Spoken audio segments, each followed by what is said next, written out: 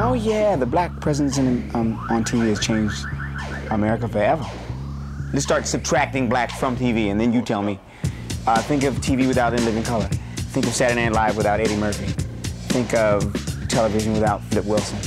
Let's start subtracting. Let's think of TV without Bill Cosby or Fat Albert and his boys. Think of TV music without Quincy's theme, Mod Squad. The Bill Cosby Show. What are you going to do for us this evening? Are you going to sing or going to play the xylophone? Sanford and Son. Think of TV without Red Fox.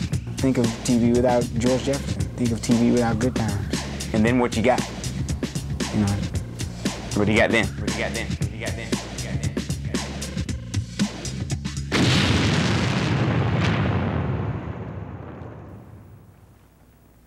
From the primitive rock crystal of yesterday's radio is the crystal ball of television, in which is visible a whole new era of communication. The first 50 years of television in black has been a sometimes strange dance of images across the TV screen. Stereotyped, sanitized, and sometimes idealized. Often examined for deeper meaning than just entertainment. Black images on television change the performers and the viewers by illuminating the funny, dramatic, and musical soul of America. You wouldn't be able to talk about American culture without talking about many of these African-American figures. You couldn't talk about popular culture, in my mind, without talking about Louis Armstrong, for instance. You couldn't talk about the idea of being hip or cool without talking about Duke Ellington or Miles Davis.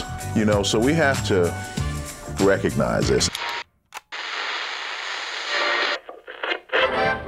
In the 30s and 40s, radio ruled the airwaves, and the excitement of hearing live bands, radio dramas, and comedies brought families together to sit and listen. Soon, it would be to gather and watch. There was no such thing as television. And radio, we'd sit around when I was a kid, and we'd listen to Amos and Andy, and we'd listen to these shows, and Beulah, and all these people were white because it was economical. They didn't want to hire blacks. You have to remember this. You will find that you are tuned in on today and focus on tomorrow. Go back when television was only black and white. Ask people of a certain age. They can pinpoint the very first person of color they saw on those tiny 12-inch screens. Hey, come in quick. There's a black on TV. There's somebody black on television. When we would see any kind of black person doing anything on television, hey, here's one, come here, come here. Oh, it's gone. Oh, please, who was it? I don't know, it's too fast. I was really struck by William Marshall, Lena Horne, Rochester. Life's full of consequence, but who's scared of consequence? And of course, you know, we're talking of, and Ethel Waters. Am I blue? Ethel Waters and Louise Beavers on the Beulah Show. And it was like a moment, of course, we all gathered around the TV because the Beulah Show was on. Beulah. And I think it might have been Louise Beavers who played her. Well, I like that. Unforgettable. The first person of color that I saw on television was probably Nat King Cole. Little girl, you're the one girl for me, little girl. Nat Cole, my vivid recollection is Nat Cole, because he was like one of the only black guys. He was the only black guy on television. Pretend you're happy when you're blue.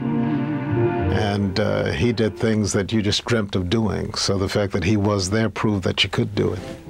Just you, just me.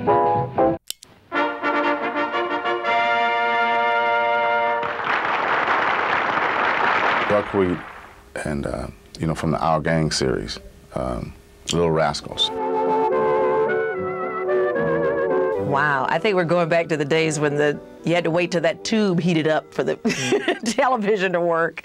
But I think my first memories of ever seeing blacks on television were the Little Rascals, Our Gang, with Buckwheat and Cotton and the little boy whose name was Stymie, who never said a word. He wore that hat and a suit. And what I later learned in life was that they edited out a lot of what he said because they felt that Stymie was too articulate. And I think that really had an impact on me as I got older and became a run-in-her-mouth kind of girl on TV, that nobody would stymie me. I'm not going to be stymied. And away we go! Sammy Davis Jr. And I think it was probably an appearance on a variety show. You know, it's such a thrill. I really mean this, and it's kind of an opportunity for me, too, ladies and gentlemen. Well, Sammy Davis Jr. was the first black cowboy on TV.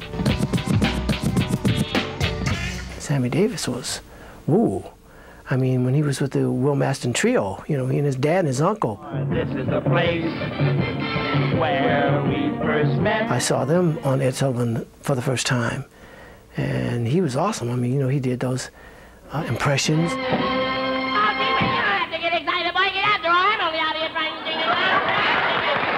He danced and he sang. Into a blue note.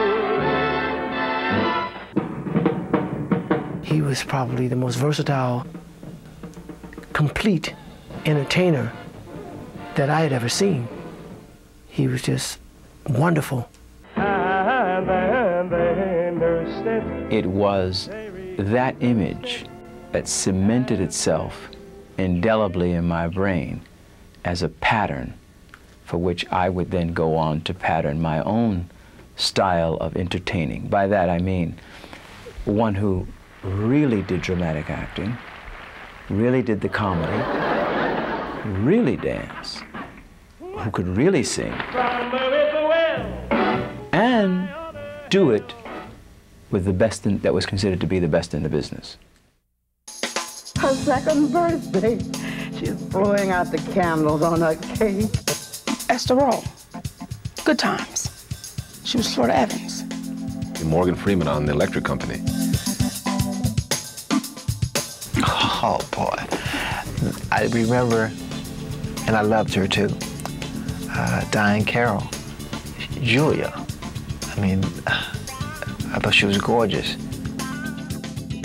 Network television, out of the laboratory and into your living room to provide the greatest medium of mass information and mass entertainment in the world. I did grow up on TV. I mean, as much as my parents would hate for me to say that, and I have very vivid memories of television.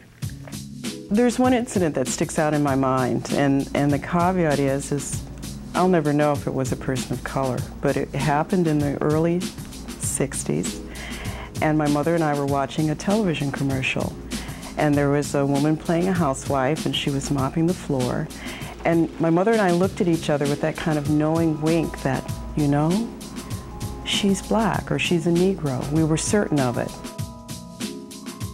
I know the names of every black person that was on television between like 1950 up to 1980, because these were all the marks, the benchmarks. You'll miss me, honey, when I'm far away. While the black image was first seen in variety shows, soon comedy inched its way from film, theater, and radio onto the television screen. All right, you can't say I never told you now. Leaving somebody here with all this stuff, I bet she gonna blame me for. There's this old, you know, black comedy tradition. Stephen Fetchit, in my mind, started it, you know. And you could even go back to Burt Williams and the whole minstrel tradition if you wanted to. You know, it's physical comedy. Eyes rolling, grinning, you know, as I like to say, people scratching when they don't itch, people laughing when things aren't funny. I think Burt Williams was in a cramp, you know? I mean, the average black person alive during the time of Burt Williams couldn't get a drink of water. You know what I'm saying? This dude's making a living, albeit in a very degrading manner, but he's making a living, and people know him, and he has recognition. But when he takes that face off, he's just another nigga, you know? And I'm sure he knew that, as well as the people around him. I mean, Rochester went through the same thing. Do I look as pale as I feel? Stephen Fetchit went through the same thing. Hang on, stranger! You scare somebody stiff like that? I'm looking for hillbillies as you was.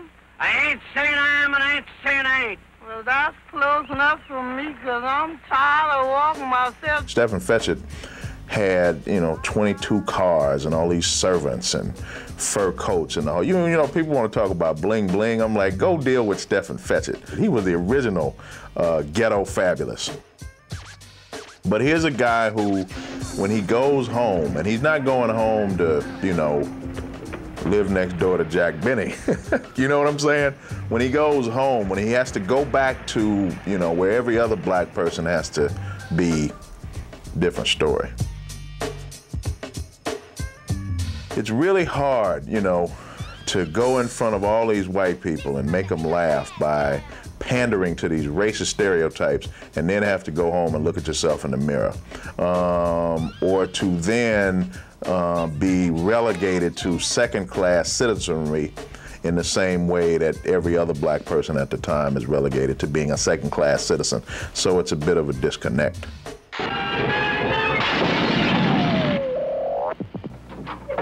Willie? Yes, sir? I'll be gone for a little while. Mr. Lindell will call. You take the message and be sure and get it right. Oh, yes, sir. At that particular time, Willie Best and Ethel Waters. Can't forget your troubles when you're thinking what they are. And Louise Beavers. Never let the seeds stop you from enjoying the watermelon. It's all right if you've got a watermelon. You mustn't say that, Miss Mason. You've got your watermelon. But you chokes yourself up on all them little seeds. I always say, spit them out. Spit them out for to restore your taste for the melon. It was kind of like a small group of black folks that appeared over and over and over again in various films and television shows, and they were it.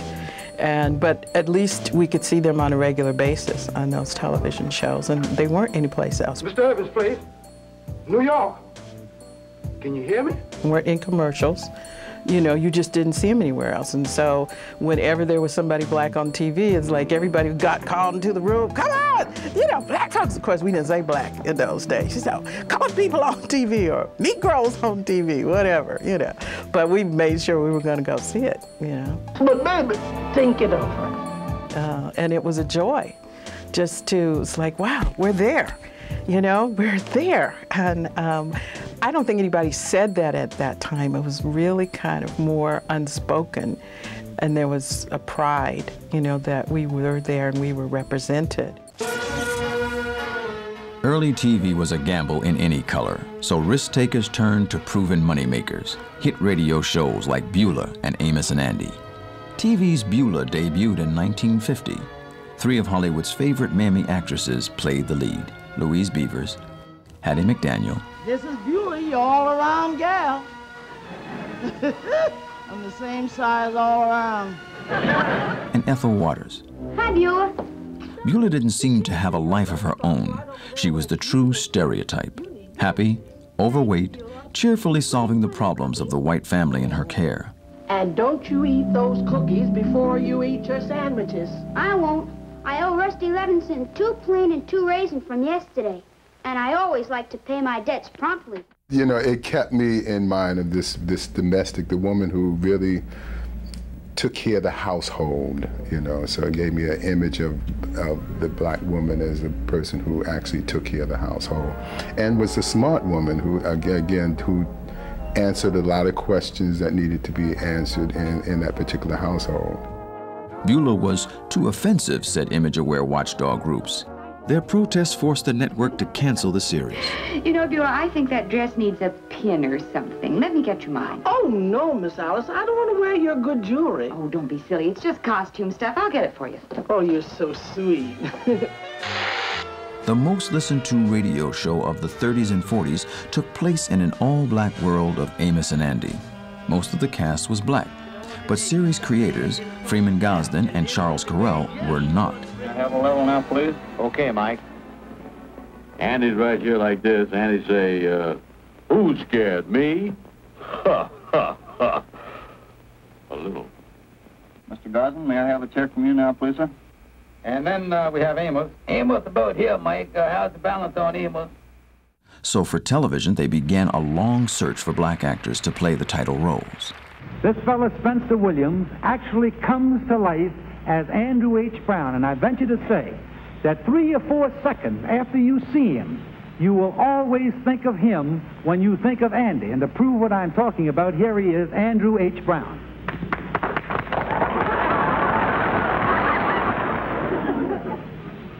Hello.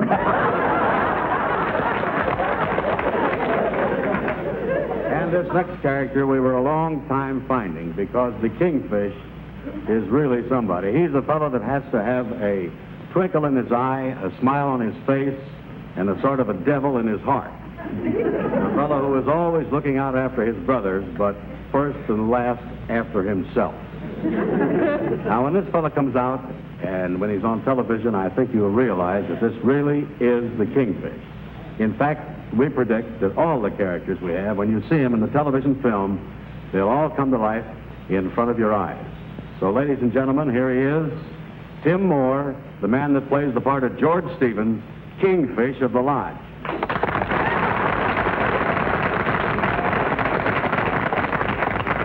Don't forget, we is all brothers in that great fraternity, the Mystic Knights of the Sea.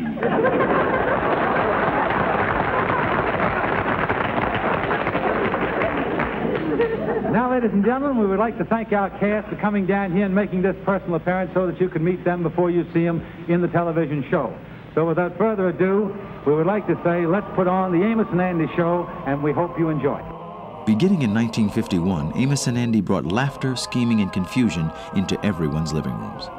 It was wildly popular, but it made some African Americans uncomfortable.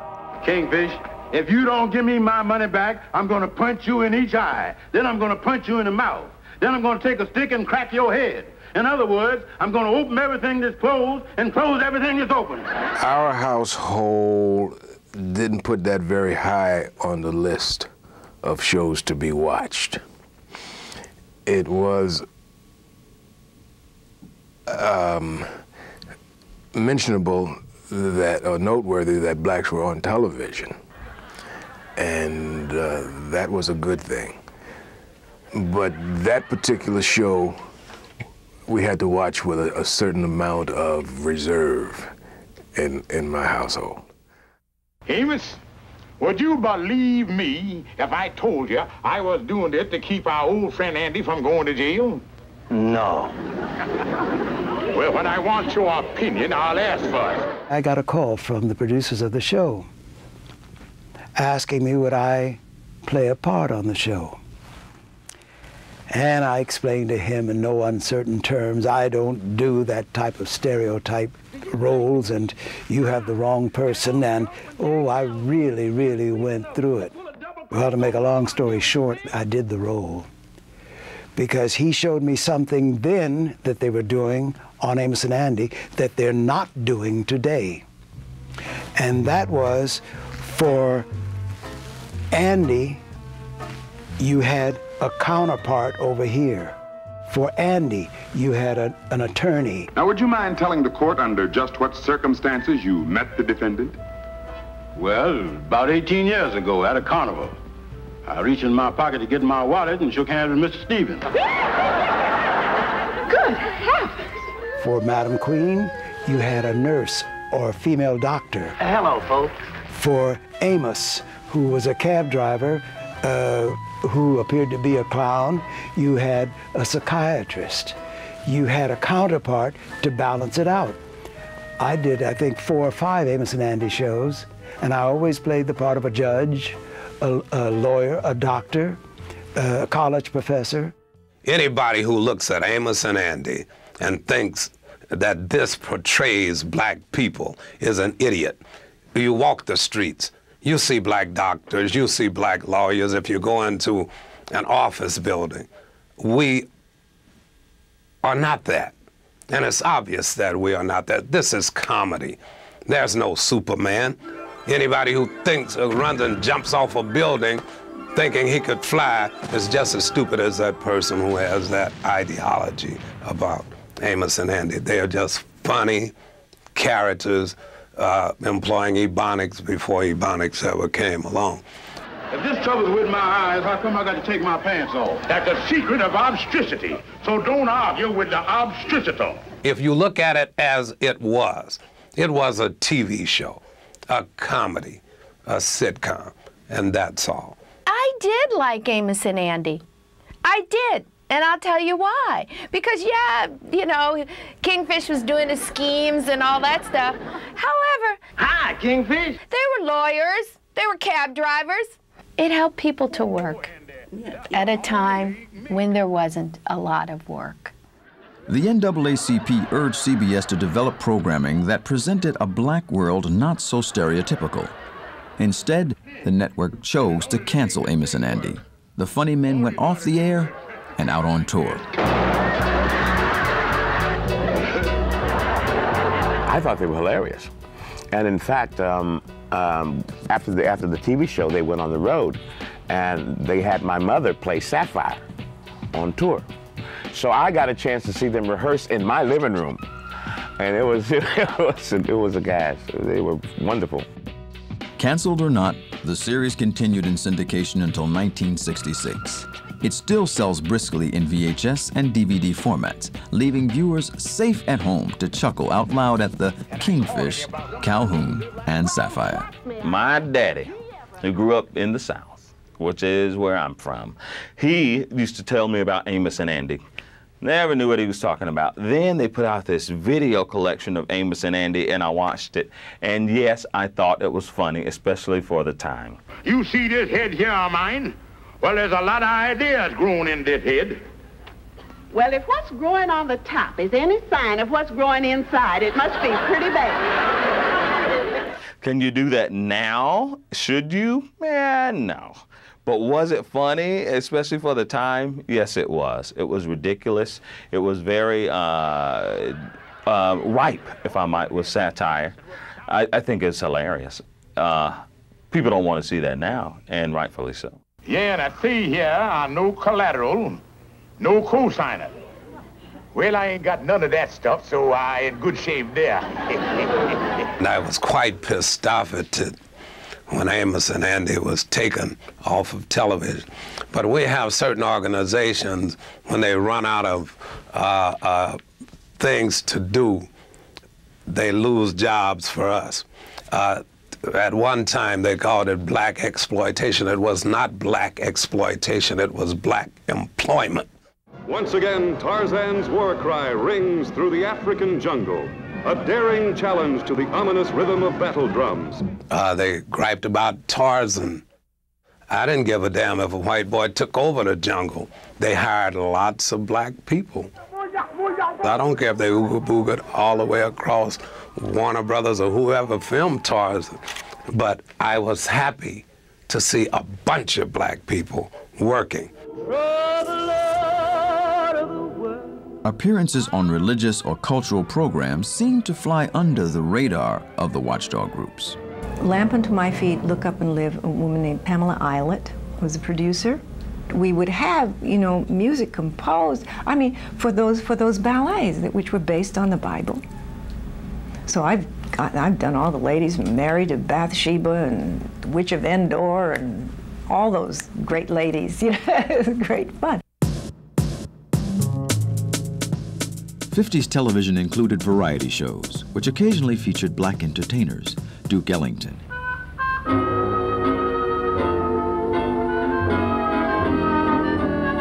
Cab Calloway. Now here's a very entrancing phrase.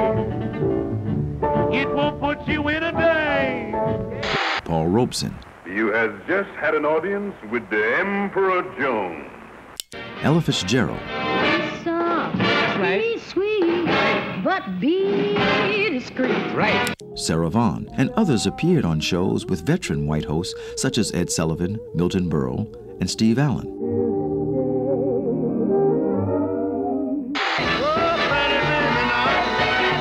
Ray Charles and Mahalia Jackson both had regional TV shows.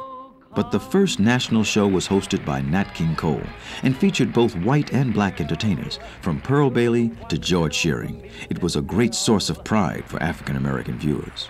Thank you very much, and thanks for being with us again. This next song I'd like to do is moving up very rapidly on the popular chart.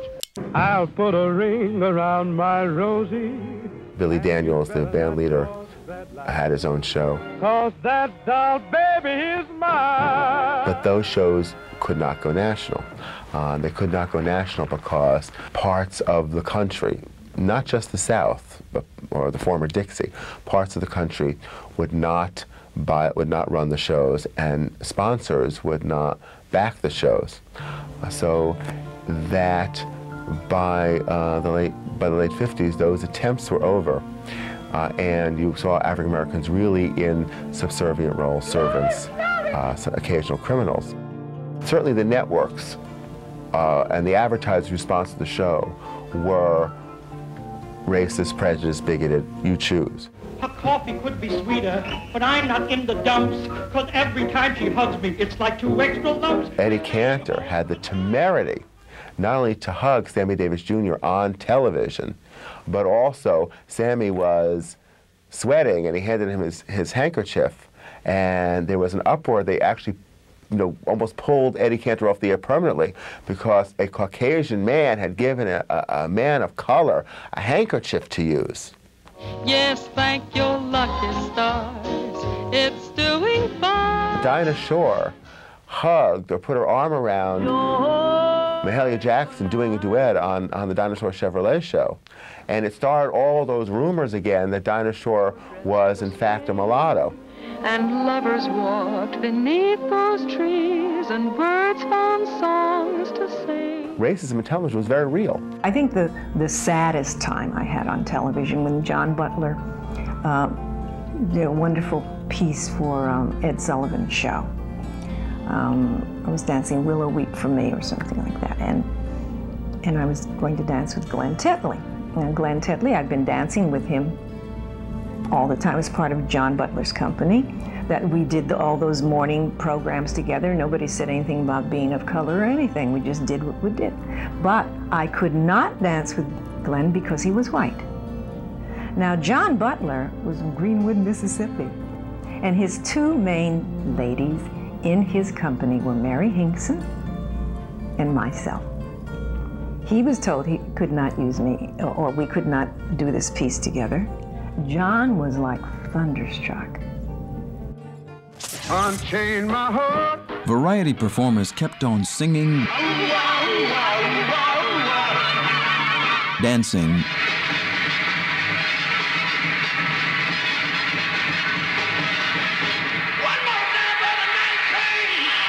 and waiting for change.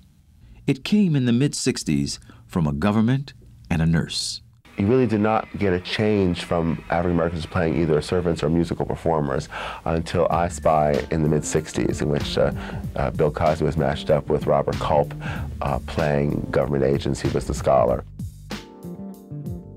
You started looking at how cool Bill Cosby was in I Spy, and the fact that he was, particularly for then, he was treated as as somewhat of an equal. I thought one of the groundbreaking things about Bill Cosby's participation in I Spy was his portrayal as this brilliant Rhodes Scholar individual that was probably brighter than his partner, and was certainly a quantum leap from some of the characterizations that have been heretofore given to black actors.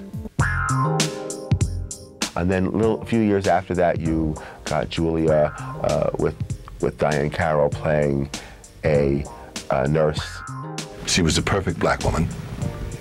Black-white woman, they thought, I guess, during that time. But Julia, her show was great.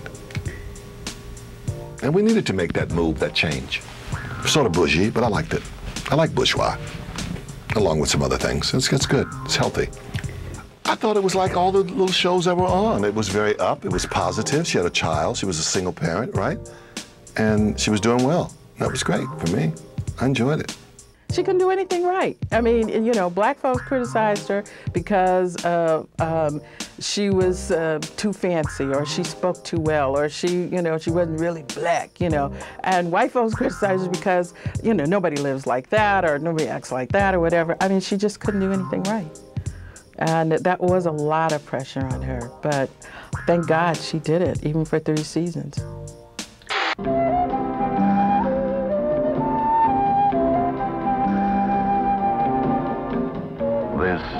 is the future starting to happen.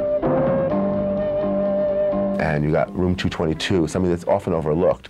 But there you had Lloyd Haynes playing a history teacher. I'm a teacher. I'm here to teach. But there's a regulation that says I can't teach this kid, that he's got to go to Tyler. And that's wrong. Because I know Tyler. I'm from Tyler.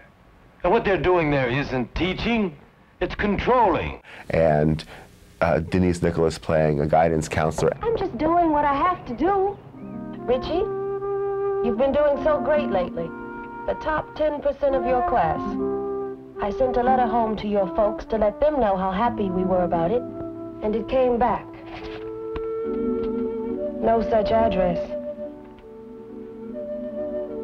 You do live in the school district, don't you? Sure. Liz McIntyre, all upper middle class. Touch all the bases, follow all the rules. Yes, sir, Mr. Kaufman. We're gonna kick Richie out. And the students were integrated and they dealt with issues of race. I'm taking attendance. What are you doing that for? Look, I don't want an argument. Are you here or not, Avery? Well, yeah, I'm here. Jason Allen. Get yourself together, baby. Ain't it enough you dress like the teacher? Jason Allen here or not? Oh, yes. Jason's here. Even the principal was Jewish. As part of my civil service examination, it said, can you be a louse? I answered yes, so they made me a principal. They were going for ethnicity in that show. Miss Johnson is here to dry the area behind her ears. She's going to spend the rest of this semester with you, student teaching. I hope it's a meaningful semester for both of us. Just what you always wanted, right? Meaningful semester? It's very important that you and I establish good human relations. Right. I know I have a lot of middle-class hang-ups. I went to a segregated school. Oh, that's okay. So did I. The breakthrough started to come in the late 60s. Viewers caught a first glimpse of their favorite musical performers on the most popular variety shows of the era. Tonight you're mine, completely. A peculiar as can be. Oh, don't mess with Bill. No, no, no, no. The first Motown act that we ever had on Ed Sullivan was, of course, the Supremes. And then we just lined up. I mean, it was like a line of us going to the Ed Sullivan Show.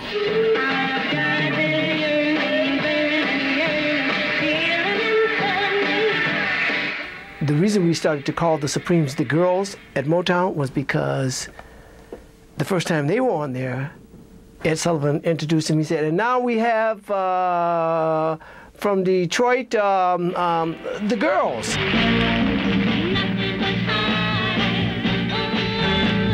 He couldn't think of their name. And the first time we were on there, he said, now from Detroit, from that Motown sound, we have Smokey and the Little Smokies.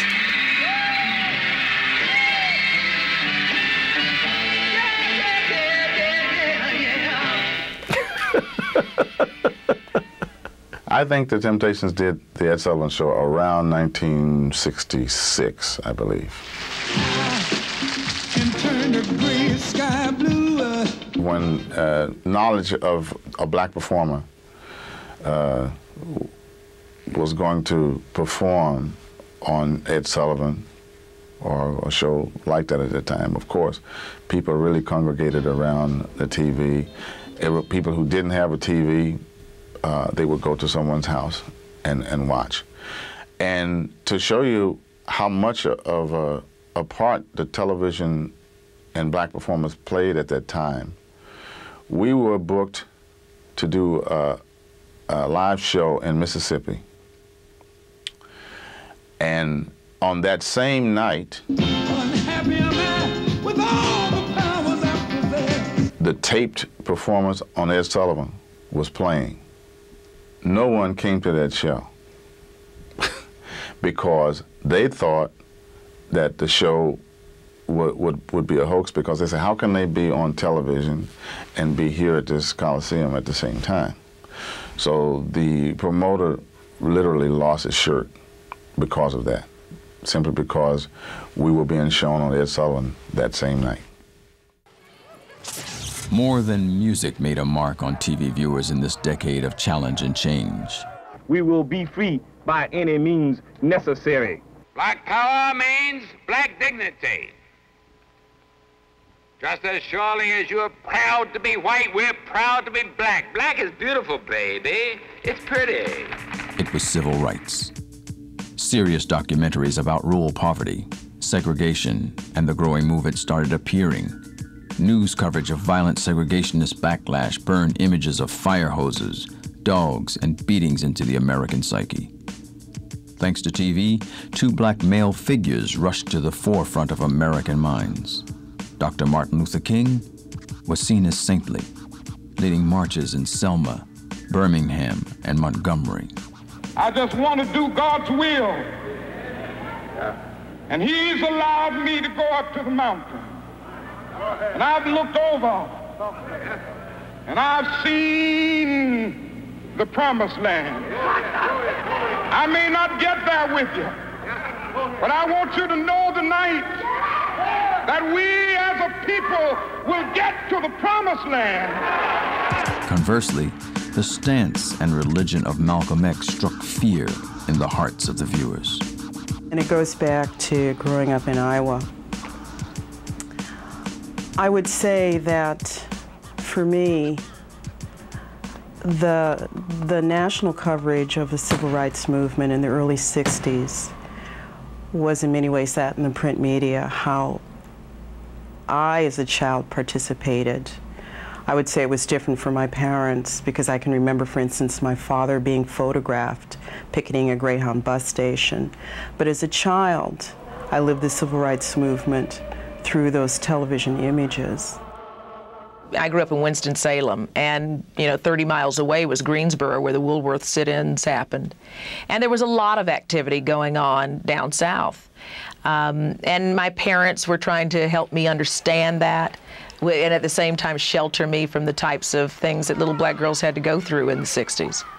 And I think the television was the thing that let us know that in our struggle to be equal, that we weren't alone. That television was a way of bringing the entire nation and the world into my living room and letting me know that I counted, that there were people out there fighting for my rights.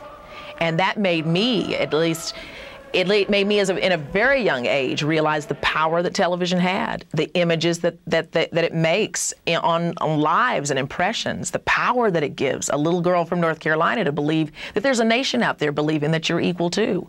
And you know something, little girl? There may not be any black anchor women on TV today, but you're going to be one. And that kind of image, that let me know the power of that medium. And that's why I love television. By the 70s, the entire world was beginning to count on television for a significant part of its entertainment. America fell in love with two very funny black men as the 70s began. And soon, Red Fox and Flip Wilson were standing on top of the world. Flip Wilson is entertaining. Yeah. Flip Wilson, when I saw him do Geraldine, I hooped. There was no cussing, but just that character and the nerve of this man to dress in, as we know today, drag, and be comfortable with it and be hilarious. It was brilliant. See, back then, we didn't know any better. At least I didn't. I didn't know, but I was like, look, is that a man? That's Flip Wilson. How brilliant was that? See, back then, I think maybe black comics looked at him and said, can you believe he is putting this damn dress on? But then when they saw his ratings and the dollar signs, oh, putting a dress on is not so bad.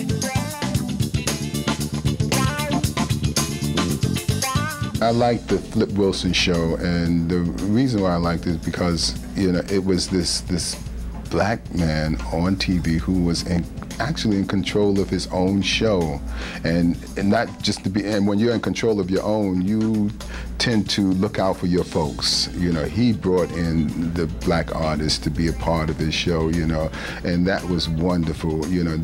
I saw a sense of power and a sense of control in Flip and his production. The funniest person ever on television, I think, was Red Fox.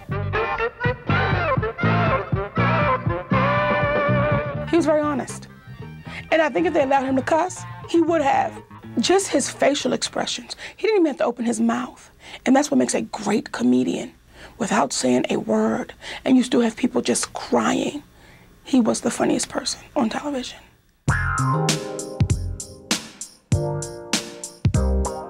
It's been a nerve-shattering experience for me, so I'd like to go home. Richard Pryor and I got our writers' guild cards together, writing for Sanford and Son.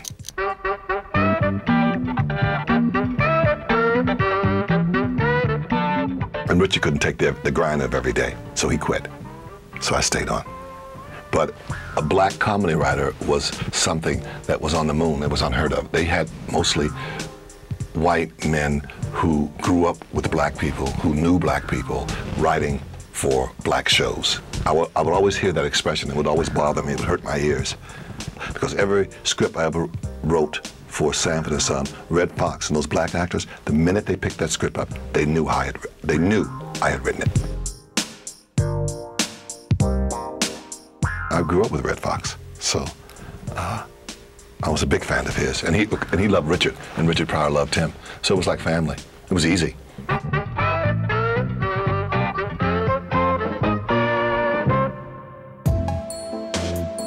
Being black in entertainment means being part of a very small family, inside an often hostile larger world. But African-American performers today, from the celebrated to the unknown, understand with each step they take, they stand on the shoulders of those who came before them. It's so vital that there were so many nameless and faceless individuals who really paid ferocious dues for those who we came to know, like the James Edwards in Home of the Brave, Mr. Sidney Poitier in No Way Out, of course, Ethel Waters and Louise Beavers and Mr. Ernest Whitman, Freddie Washington, Lawrence Kreiner, Alex Lovejoy, many of the Lafayette players. These individuals were so germane to our success, and they carried us through, and they took the parts that they had no option to take because they wanted to work, they were artists, and they paid dues. And people like to go back and reference Lincoln Perry, Mr. Stepin Fetchit, which was a character, not the man. People like to reference him as some sort of pejorative notion, but we are not that far removed with a lot of the young people in what they are doing today. I mean, we used to have a time, certainly during the time of my early maturation in the 70s, and we would look at variety shows and we would see Mr. Sammy Davis Jr., we would see Diane Carroll, we'd see Leslie Uggams, Mr. Poitier, Mr. Belafonte, we'd see Pearl Bailey, we'd see all Lena Horne, these great artists, and every single time they hit the stage, we were proud because they brought such a usable consciousness and a magnificent sense of dignity and huge artistry to the moment that we were all proud and we were made better each time they took the stage. I would say Ruby Dee, Ossie Davis, Cicely Tyson, Sidney Poitier, Harry Belafonte, you know, just all these really incredible people that without them, we probably would not be here to, you know, go through all the hard knocks and the struggles that they had to endure for me to be here. I know that. The public doesn't get that that there is sort of an unspoken fraternity and camaraderie that goes along with being in this business that exists. They see us in competition a lot because the business is structured that way. You have charts that who's the number one, who's this, who's that, who's best box office, who's this.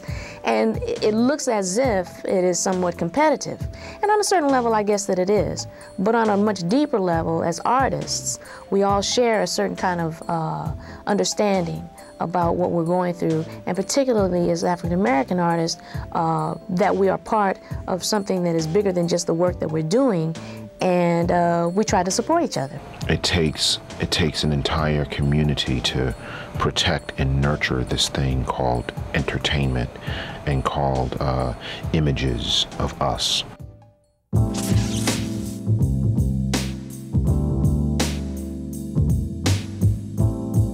The first years of television in black paralleled the growth of the nation. Mammy antics and buffoonery changed into civil rights and strong looks at history. But television had to wait many more years for equal opportunity, laughter, and tears.